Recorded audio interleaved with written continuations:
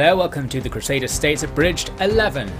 Last time we fought a big battle that allowed us to steal away the Moor capital in Iberia, but then while pressing the front lines we ended up in a deadly bridge battle that we somehow won, but it went into another battle right after, so we're continuing this action on the front with another bridge battle against two enemy armies. Just like last time, we're being attacked across the bridge and from our own side, so we're being attacked from both directions. But we're reacting in the opposite fashion to what we did last time. We won't try and quickly win the bridge battle. We want to face down the enemy's reinforcements as fast as possible, because the force on the other side of the bridge is going to be much more difficult to get at. So I deployed far from the bridge, and indeed we start fighting the reinforcements right away. They've got a few of those Arab cav on our left, and I was eager to not fight them with my generals, having seen before that they're actually quite powerful for a light cav unit. But I couldn't escape, so I had to fight them in the end with some spearmen to support. Across the rest of the line, we're just doing our best with the scraps of troops we have left over from the very bloody victory we won previously down the hill at the bridge, perhaps last night in this context. We've got some good news here.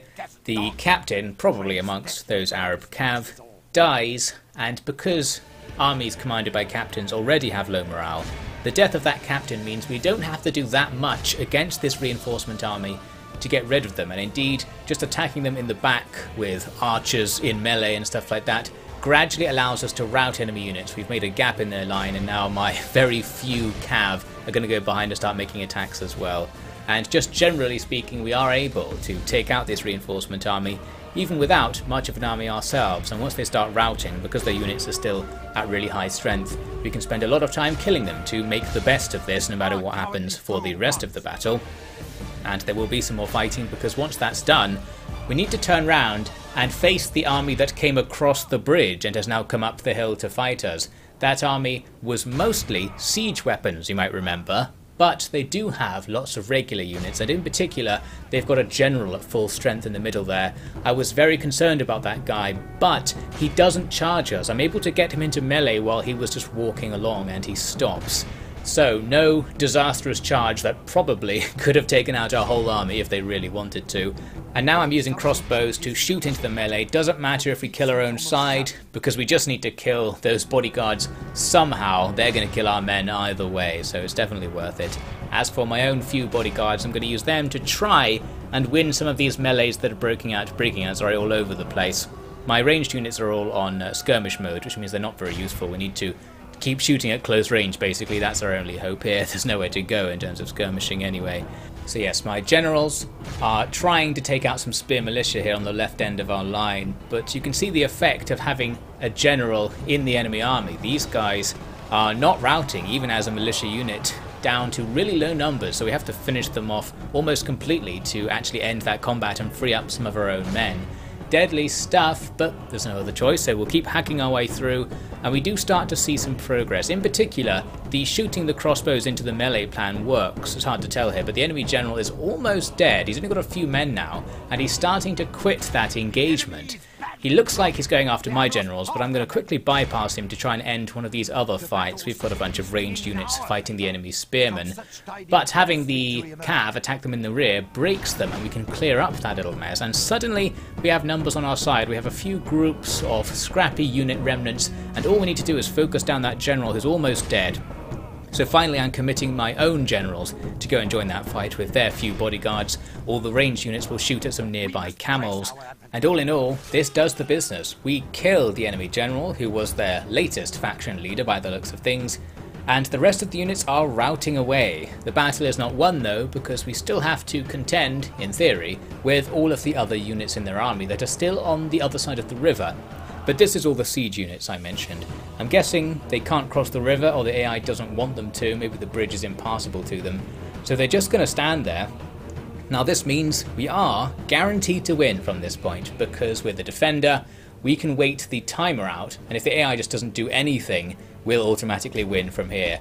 However, I did want to try and actually get some kills on this artillery, and one thing I could try to do that is send this squad of 3 guys forwards in loose formation to start getting shot by the artillery. As long as they're shooting us at maximum range, they're really inaccurate and they're just statistically unlikely to ever hit my little squad of 3 guys. So I tried this out, and I did manage to expend all the ammo from some catapults, but that used pretty much all the time left in the battle. So you can see in the top right, it's counting down to us winning. I tried another strategy to get more things to fire at me, and that was to get underneath the bridge, but you actually can't go underneath it, so it didn't work, and I started running away. Their trebuchets were firing at me now, and they shoot a more impressive projectile, this kind of scattershot thing that looks like it would be nice and juicy firing at a formation of troops. Deadly stuff, but anyway, we're not going to have any more of that. Our 3 guys make it away in one piece, and then we just stand around back where we deployed, and eventually we are declared the winners because of the time limit. There we go then, a free heroic victory. We've got away with it again. But that's not necessarily the end of matters, because you can see the Moors still have tons of stuff waiting just by this bridge. So now I'm wondering, will they simply attack us again and finally finish us off? The answer, though, is that they don't. They seem to fall back, perhaps intimidated by these outrageous bridge defences, and we've gotten away with it. We get a fun distraction at the start of the next turn. Looks like the Pope has died, and now the fact that I've gradually been accumulating cardinals recently, which I think I mentioned previously, has all added up, and we actually have enough cardinals to just force our own guy to be elected. So there we go. This doesn't really do anything, but basically the Pope is now of the Crusader states. I think we already had max relations with the old Pope, so no idea if this actually achieves anything, but in theory this is a good thing. Plus this Pope is much younger than the last one, so he'll stay on the papal throne for a longer time. We can enjoy a few decades of domination over the dominant religion on the map. So with that sorted, we need to go back and resolve this bridge thing. We've got basically nothing left there. I said we got away with that, but really we got away but with all of our troops dead. All we achieved in those battles was holding the bridge, which is useful because it means we can reoccupy the bridge with reinforcements and still have that nice defensive position. You can see I've brought the king over, so we're going to get a serious force to sit here on the bridge. Some of the troops from the original army have rejoined the king's force there, including the officers. And with that sorted, things are looking a bit better there. We can bring over extra reinforcements to really tip the balance in our favour. Now, those remaining more troops probably won't be able to force the bridge. What I wanted to do here actually was set up a fort on our side to permanently lock this place down, but I ended up just taking our 2 armies and combining them into one good army with all of the best troops, and then the trash troops can follow behind. So we've got possibly our most elite army ever sitting on that bridge now, so there's little chance for the enemy to get through. They do move an army over, as if they were going to try, but they don't follow up on that, so nothing happens there in the end, and we still hold the bridge. I also brought the troops back from Fez in Africa to defend this other road into our territory. We did have a bit of an open border in the west, and the Moors were looking like they were about to actually come through. Luckily our extra troops arrived, and we've secured this front as well. I even realised we might as well just push forwards and attack this small army, and Aragon thinks that's a good idea, so good for them. This army looks like it's been in the wars already, it's half dead, so nothing much to worry about. I was about to go kill them, but then I got distracted. I remembered that our reinforcements are almost here, and here they are. Ages ago, if you recall, perhaps many episodes ago, I set off from Jerusalem with a bunch of elite troops, and now they're finally here, so we've got tons of heavy infantry and some knights and stuff which we can filter into our armies, and generally we're about to become a lot more powerful. With that in mind, I thought maybe I should not bother attacking and just wait for the reinforcements to catch up, but then I went on to auto-resolve that fight because there's no point leaving them alive, especially because with them dead we can stand on that bridge and have a nice position for this turn. I'm also this time going to do the fortification thing I tried on the other bridge, so that it's really hard for the enemy to now get into our territory. Our defences are secure at least. I'm actually going to switch focus more onto this western bridge. You can see I moved the reinforcements from the north bridge over to the west bridge right there, because with the arrival of our troops from the Holy Land, we now have so much stuff that can push west, we might as well do that, since the Moors aren't there. So we'll attack mostly where the Moors aren't defending, and where their troops are concentrated, they're unlikely to be able to force that bridge and get past our king. And indeed, they don't even try. So now we're in business. We can move troops to besiege this next town. There's not all that much in it, so we could probably take it with one army, especially if we manually resolved it. But we don't have to do such dirty peasant things as manual resolves when we can spam these armies down. By the time we have our siege equipment ready, we're going to have like 2 3/4 stacks there to force that town to be on our side. Now we could just end the turn there and wait to resolve that business next turn, but I realised we could actually do a siege draw out up at Seville if I just go on the offensive in the north. We don't have any particular advantage because the enemy still have their troops grouped together, but I thought, let's just go for it. Since this army we have here is quite good, and I want to try it out in battle, we might as well take this opportunity. And we do even have a small advantage on the balance bar there. The army from inside the castle is only small, so nothing too much to deal with. Was checking the stats there and noting their horse archers are actually a bit better than their melee cav, the sort of thing you need to keep in mind once you're down on the battlefield. Anyway, for the most part, looks like it's going to be a load of spear militia to get through, so that shouldn't be too much trouble for our now somewhat decent army. This is a surprisingly rare kind of battle, really, a straight-up traditional field battle. 2 armies just walking at each other and we'll see what happens. We, although being the attacker, have the luxury of defending for some reason. The enemy's initial army rushed us before the reinforcements came onto the field. That's fine by us. You can see I've already put some cav off on their own wing to just sit behind the enemy army ready to go. Meanwhile, my front line will charge now that the enemy are close, just because the enemy had ranged units and I couldn't be bothered to micromanage any kind of ranged skirmish. Let's get this going, especially keeping in mind that our advantage is mostly in heavy cav. We want the enemy to just get distracted, and then we'll start working those flanks with the heavy cav. Their army doesn't have a general, so they're going to be on low morale, and there are plenty of spear militia in that front line as well, so they're not going to be doing very well. They did have some success on our right, where some camels are just kind of wandering around and are somehow mauling my heavy macemen. But on the left, we are doing the business where our heavy cav are just rear attacking and slaughtering everything, and off they rout.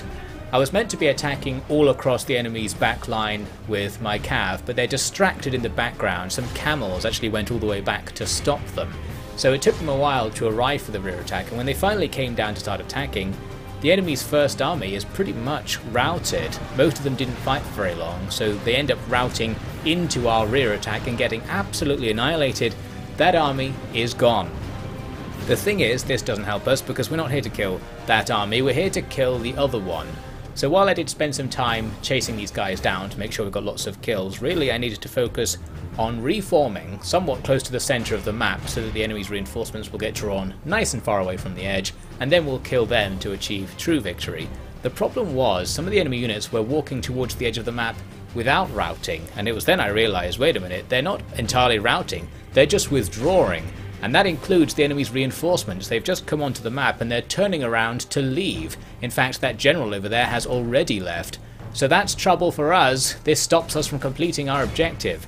That one unit of Javs, I think it was still on the map, so I sent some cav to chase them down. And I got there in time that they kind of re-aggroed. Just before they left the map, they turned around to engage this cavalry unit.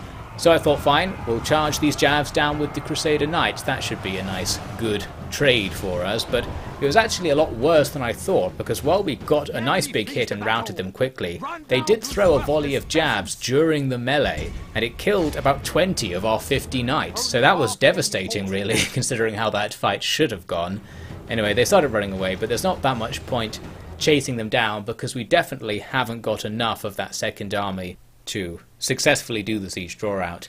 So I just ended the battle. It would have been a good idea to kill them, but I just couldn't be bothered, I guess. That's the end of that. So yes, looks like about 2/3 of the reinforcement army is still alive, mostly because they just left the field.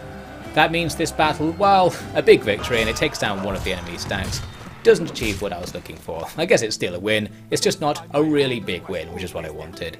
So now we might as well go and besiege the castle. There's going to be a few guys left inside, but we can't go anywhere else. We'll set the siege up and see if that other army nearby triggers a battle, because that army's probably not very good, and then we'll have potentially a second chance to do the siege draw out.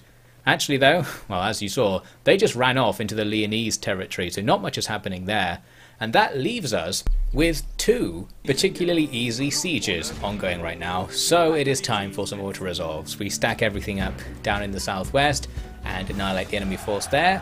That's one more place captured. And this time I'm going to start following the sacking advice, because these guys are just so far from the capital that they're not going to have any of my nonsense. Therefore we have to kill at least some of them to prove we mean business. And there we go, move closer to the Holy Land if you want to survive. We can leave one stack there, or half stack really, to try and keep the town under control, and move most of the troops from nearby to rush all the way up to this bridge in the north, and that immediately secures our defences.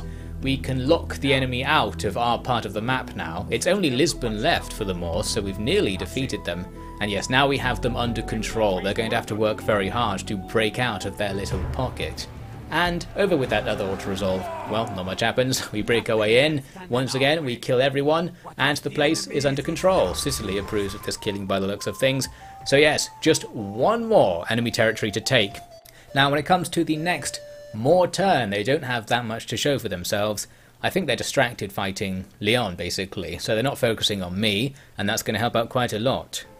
We've got another reinforcement army on the way in. I had 2 armies that I sent from the Holy Land to help out in this campaign in Iberia, and that second army is now arriving, and I'm going to dump them right here next to Lisbon. We've got loads of good units right there, so I'm going to grab a general from somewhere or other and throw him into that army, so suddenly we have a pretty competent force right there on the front line, and we can get that siege going right away.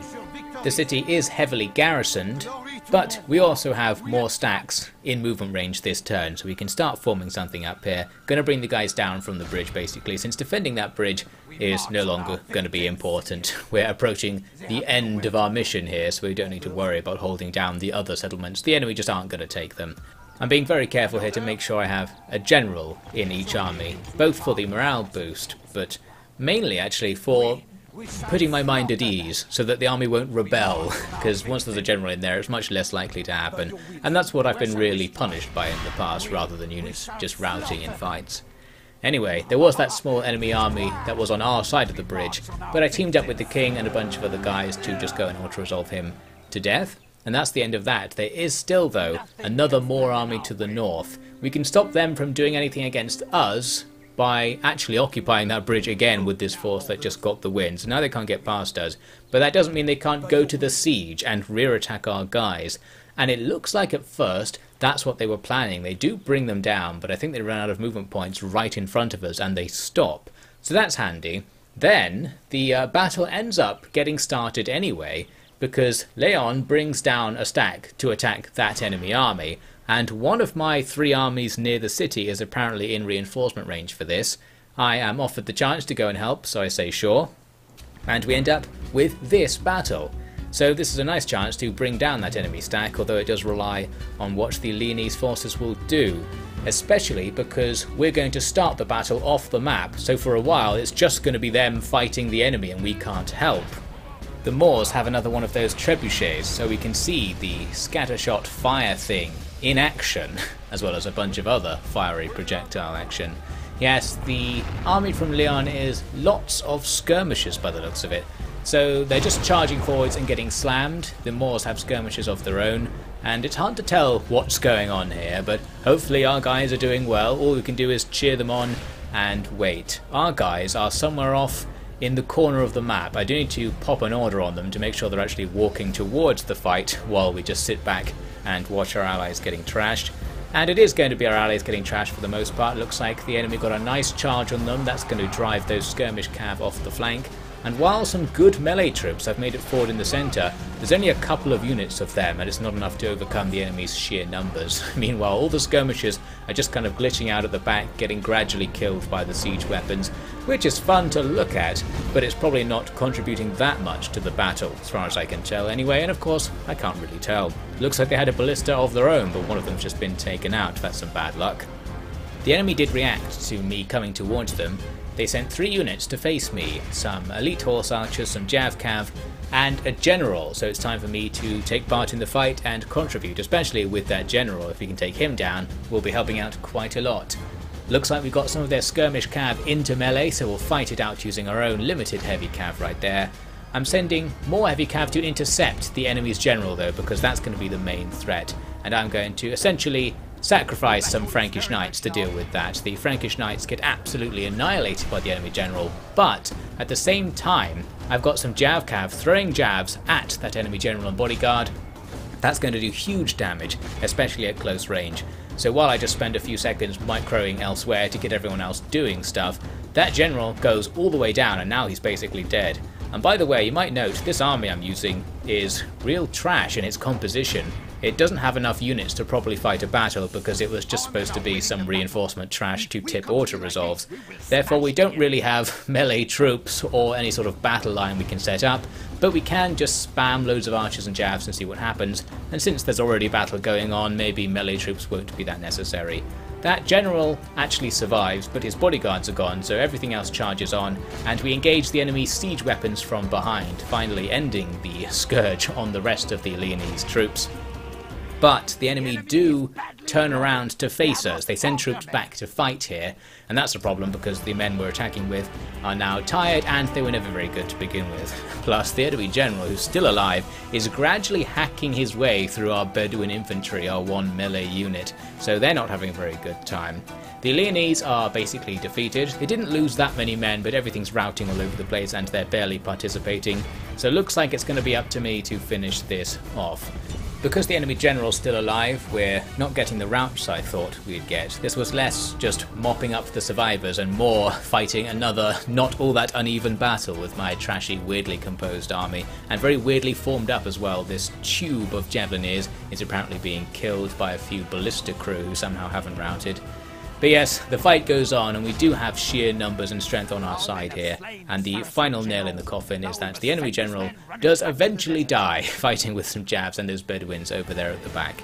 With that, the last few units rout away, joining the Leonese in their rout, and we can chase them down to get the magic number, etc., and generally finish them off. That means there is going to be no relief for the siege of Lisbon. That enemy army is toast. And as mentioned, the Leonese army is somewhat alive, since while they got completely driven off the field, not that many of them died. Perhaps because I was there to save them and provide a distraction, no doubt. Anyway, with all that done, news comes of a new crusade, interestingly enough. There's a new crusade to go up to Lithuania. The Lithuanians are pagan, which the Pope is surely not happy about, especially being so close to core Christian lands. Having this non-Christian holdout must be very annoying for a Crusader states pope, so a crusade has just been called to go take them down. But we've got a tiny bit of business to finish up before we look any more into that, because we need to kill the rest of the Moors. And with all of my stuff together here, it's really just an auto-resolve. Couldn't be bothered to attack all those spear levies or spear militia inside the city. The Moorish Caliph dies. Now I get the choice for what to do. I'm going to pick sack. I very nearly picked occupy by the looks of things. I was definitely considering it there, but then went with sack. The Moorish Caliph is dead again. Got another one. And then victory with an extremely loud cutscene. Looks like we completed the game. It just so happens that taking the last Moorish territory got us to 25 regions, which is the amount of regions that we needed to finish the game. So that was the Crusader States campaign on the short victory conditions. We could just end the series right there, but you can see immediately I'm interested in doing something else. The forces that just won that battle are being forced into the crusade now, because I wanted to end this in a slightly more climactic and perhaps more neat fashion by making sure this crusade was won and that the Crusader states were the ones to be making sure this all goes well, to keep our reputation of course. That means there will be a bonus post-game episode of this series, as for some reason there is now traditionally in my Abridged campaigns. So yes, we're going off to Crusade. For some reason one navy here can go way further than the other one, so we're not going to arrive with the 2 stacks I hoped. We'll just do it with 1.